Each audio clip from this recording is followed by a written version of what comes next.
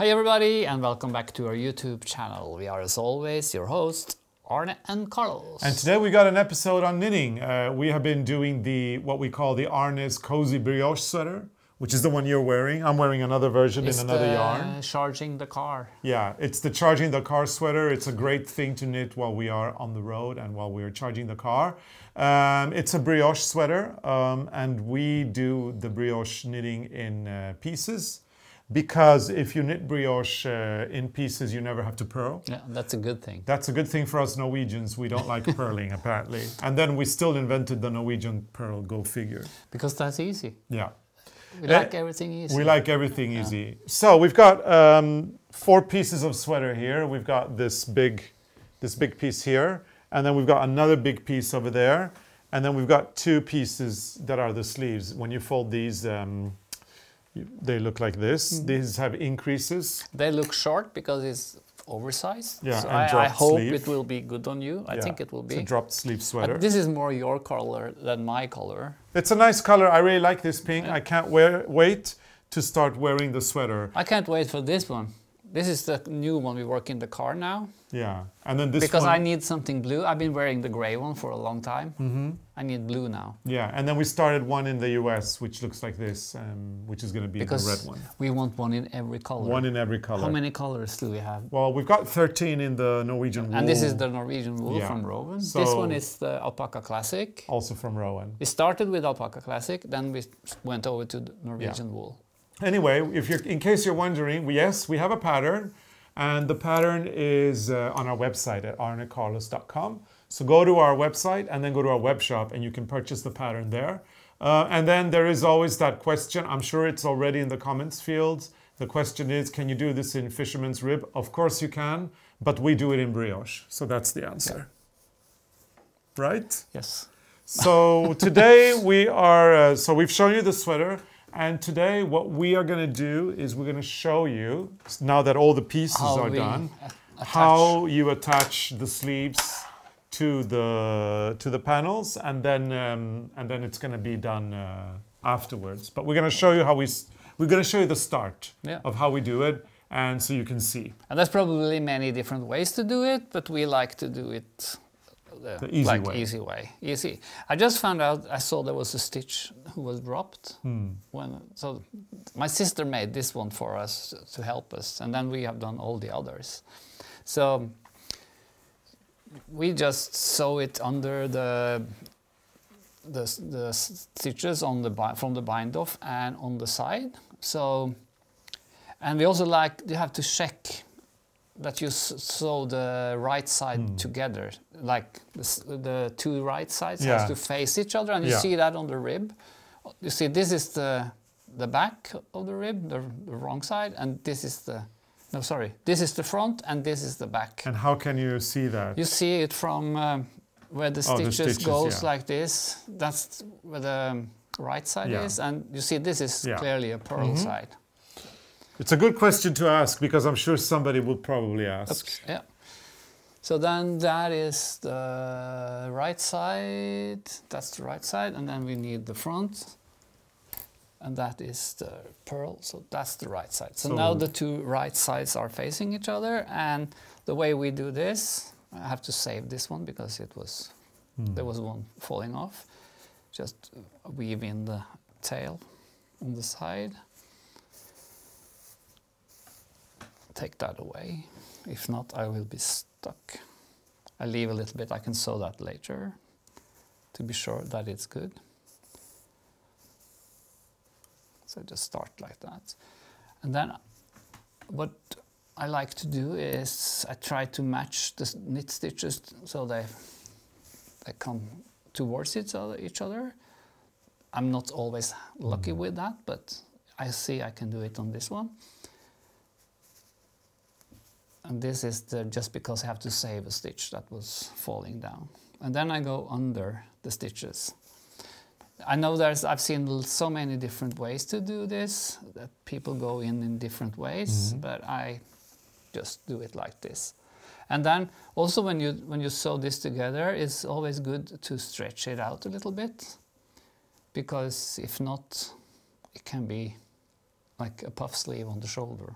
Yeah, which could be nice if that's the look you're going for. But if you're not going for a puff sleeve, then stretch your sweater. So, or stretch your pieces. Yeah. Take this out and save that stitch. Good save, Arne. I know. Good save. Good save. And then I go. So it's almost like, I do it almost like a Kitchener.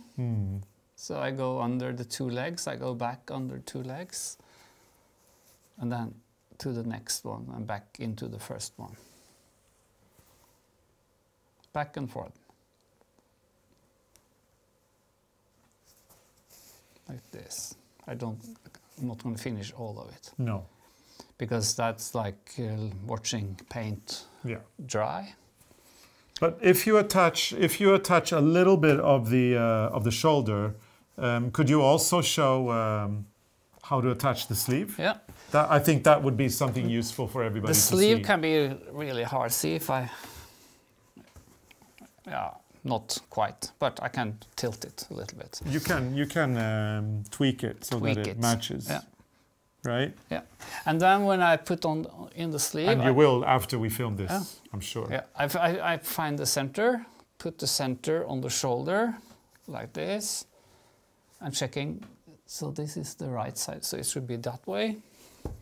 So the right side facing right side. And if you want to avoid having a puff sleeve, this you have to stretch out and mark where you sew it. So I never put it like this, because then you will have a puff, and you, of course, if you want a puff sleeve, but if not, you stretch it out a little bit, and then I attach it there, and then I start sewing from the center and down. Do you want to attach it? I can attach it in this one. Like this, and then I stretch it out, and I place it down there. Because if you get too much puff on the sleeve, it's really hard to take it out later. So that's all you need. You can put in one more. Well, I think I'd put in a couple more. I'm not going to sew it now because it's the same way as on the shoulder. Because but it's just showing you all the preparation. Yeah. And what I do then is I measure from the rib and up to the armhole on this side, and then I do the same on this side, so I can put this one in the same spot. So And then the last thing I do is I put this one like that, and then I sew the sleeve and the side. And then up the sleeve and then on the side. Yeah, and then when you've done that, you have to attach the shoulders, you pick up stitches around the neckline, and you do a rib like this and that one. And this is one knit and one purl, and I do the height that I want, then I knit 2 together with yarn over, and then I knit the same height one more time, and then the other piece will be folded down on the back, and then you hide up the edge. And then the end result is, well, actually the result of this is a fun sweater to knit, because it's a lot of fun doing the brioche. Yeah. It's a lot of fun, and it's easy, so you have a fun time doing that, and then when you sew it together, you have a nice, lovely, squishy, cozy sweater that it's you can oversized, wear. So it's kind of very comfortable. Comfortable to wear. You can wear it around the house, but you could actually wear it as well to go out. I mean, we wear it all the time now, and we love it so much. You just need another color. Yeah. And it's coming. New colors are coming. Yeah. So we've got the pattern available at arnecarlos.com. It comes in, I don't know, I think it's like 10 sizes at least. And because it's oversized, it actually will cater to even more sizes than that. Yeah, there's a lot of sizes in one. It depends on how big you want it. How big or how tight you want it. So yeah, this is a really fun sweater to knit, and we hope that you enjoy knitting it as much as we do. And now we got you covered with a few tips on how to sew it together in case you were wondering. Arne. I'm going to finish this now because you're going to wear this. Yeah. Before summer comes. I am going to be wearing this, And actually, you can do a little bit, and then I can take over and I can finish it. You can finish it. You know how to do it. Yeah. I mean, I just learned, so sure. So, okay, Carlos, that's it. I have nothing more to tell about the sweater. So we hope that you have enjoyed this episode. If you did, please give it a big thumbs up. And become a subscriber. The Arne and Carlos family is growing, and we'd love to have you as part of it. And once you're a subscriber, you can always hit that notification button so that you're always notified when we post new episodes, and then you'll never miss anything. Never miss We an usually episode. post episodes on Sundays, and then again on Wednesdays. We've got our live podcast sit in it for a bit. Usually live, sometimes not live, depending on where we are. Yep.